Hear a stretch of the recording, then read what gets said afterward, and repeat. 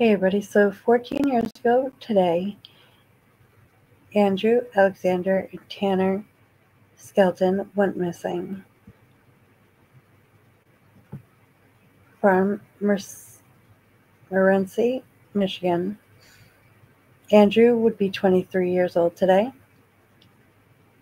Alexander would be 21, and Tanner would be 19. This is Andrew, this is Alexander, and this is Tanner.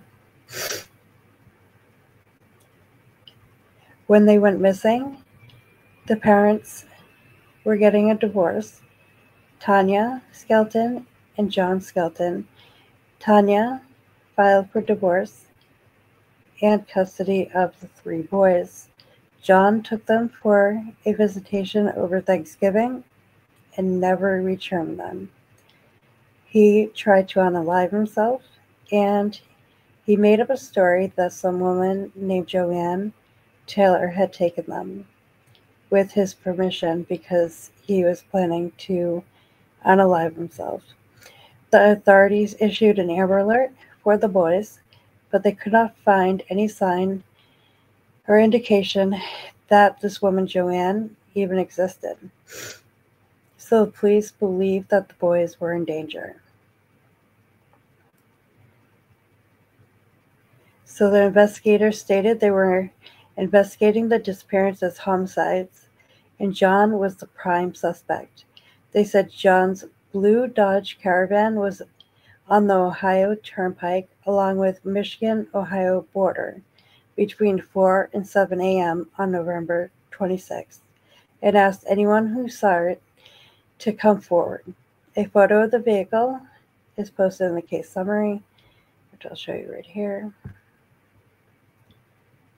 There's the vehicle, and this is the parents right here, John and Tanya.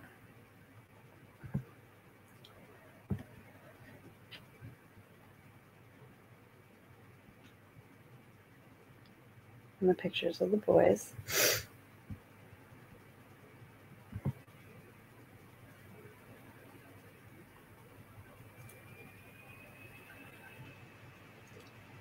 And let me get back to. Immediately following John's release from the hospital, he was arrested and jailed under suicide watch. He was eventually extradited to Michigan and charged with 3 counts of felony parental kidnapping, 3 counts of kidnapping, and 3 counts of false imprisonment. At a court hearing in December 2010, he changed his story, saying his sons were in the care of an organization which he at first refused to name it. He later said it was called United Foster Outreach and Underground Sanctuaries. The police believe no such group exists. Tanya and John married in 2002, and the family was active with the United Methodist Church in Morenci. John also has 1 adult daughter, and Tanya has 2 daughters from their previous marriages. In mid-September 2010, he withdrew Andrew and Alexander from school and to Florida without Tanya's permission. He told their school they were going on vacation, but also implied they wouldn't return and the school might need to forward the children's record. Tanya had to go to Florida and have the authorities there force John under threat of arrest to take the boys back to Michigan. After they got back, Tanya filed for divorce. She said she only did it to secure custody and prevent John from taking the boys out of the area again, and that she and John were in counseling with hopes of reconciliation. The children have been visiting John on a regular basis with no reported problems. John had previously worked at long-haul truck driver, but in 2009 he was fired after he was convicted of drunk driving. He had been unemployed ever since.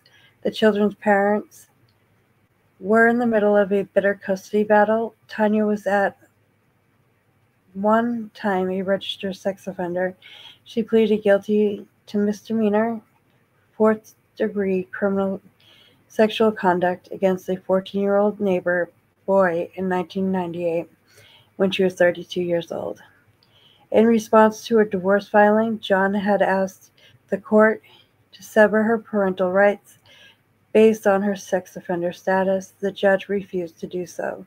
After the children disappeared, John said he had feared Tanya was abusing them, but investigators can find no evidence of abuse. Tanya said that when she went to their former family home, where John was living at the time of the disappearances, many items inside the house had been destroyed. In July of 2011, John took a plea deal with prosecutors and pleaded no contest to 3 counts of false imprisonment.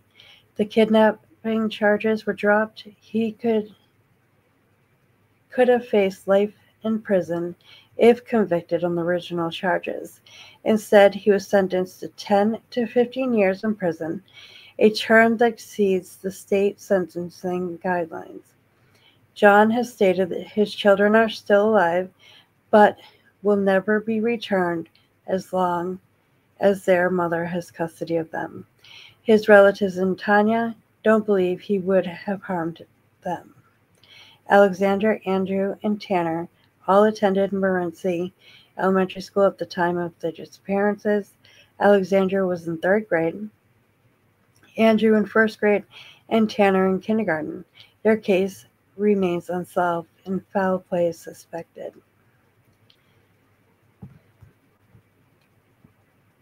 So again, these are their pictures. Andrew, Alexandra, and Tanner. Their mom has filed for them to be declared deceased. So I'm going to play that for you.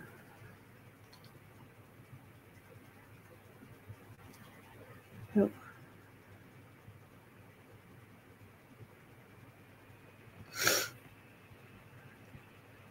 Share this. The disappearance of Skelton Brothers has haunted the small town of Morenci, Michigan for more than a decade. It has been 14 years since Tanner 5, Alexander 7, and Andrew 9 were last seen with their father John Skelton at his Morenci home. Their father has spent time with the boys for the Thanksgiving holiday. During an ongoing divorce and custody battle with their mother, Tanya Sievers, he was supposed to return them to their mother on Black Friday, November 26, 2010. Police said John Skelton's phone could be tracked leaving his Morenci home and traveling 25 miles southwest into Holiday City, Ohio. Then he returned to Morenci. The boys haven't been seen since. When he didn't return the boys, and Tanya couldn't get an answer from him about where they were, she became worried. She contacted the police, and an Amber Alert was issued. It's been 14 years since that day, and the boys' whereabouts are still unknown. Tanya has filed a petition in Lenawee County Probate Court requesting that the court declare her sons legally dead. This decision came after much thought and discussion with my family and friends. It did not come lightly and was definitely a difficult decision to make.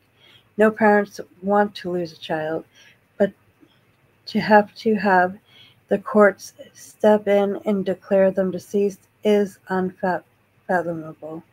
Tanya said in the family statement shared on social media, "At the end of the day, one person is responsible for the disappearance of my sons. That person at one point claimed the boys would hibernate until they graduate.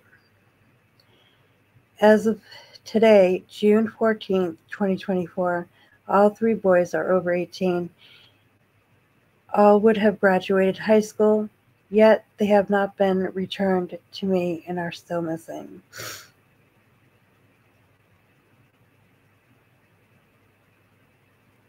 Family statement. In December 2023, 3 petitions were filed in Lenawee County Probate Court regarding my sons, Andrew Alexander and Tanner Skelton. I am asking the courts to declare Andrew Alexander and Tanner legally deceased. This decision came.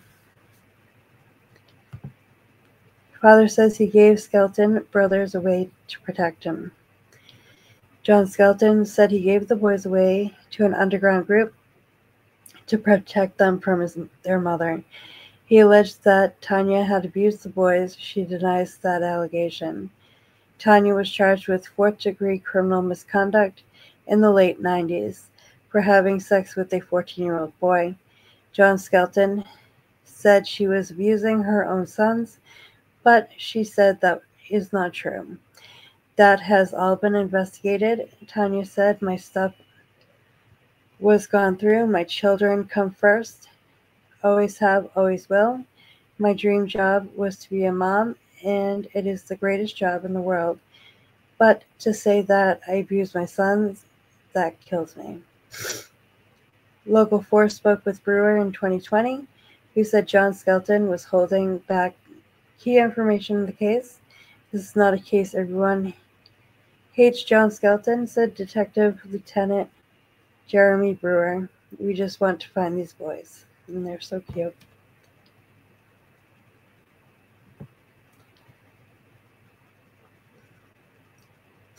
John Skelton in prison, parole denied.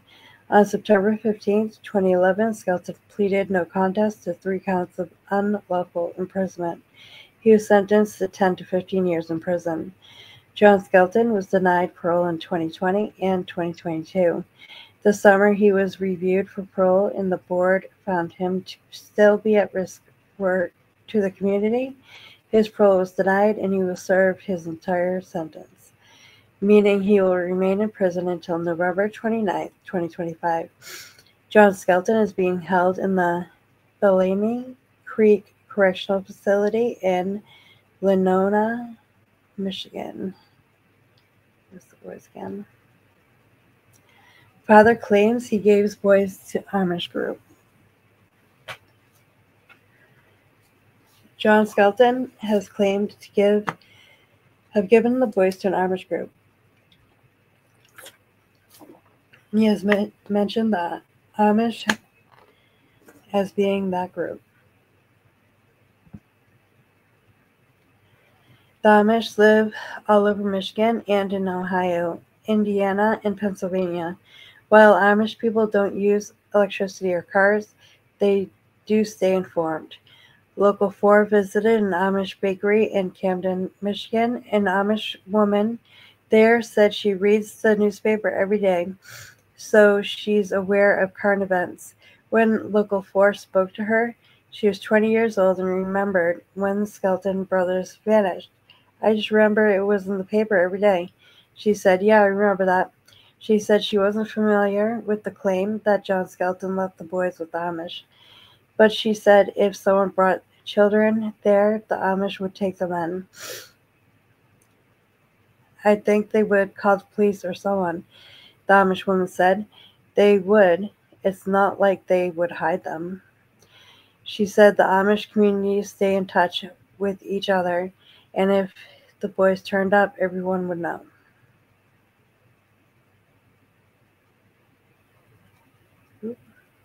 And there's the boys, Tanner, Alexander, and Andrew. So it doesn't show that there was a decision made, but she did put in for them to be declared deceased. If you guys could hit the like button, share this out, maybe it'll help bring them home. Thank you again for watching, and have a great night. Bye.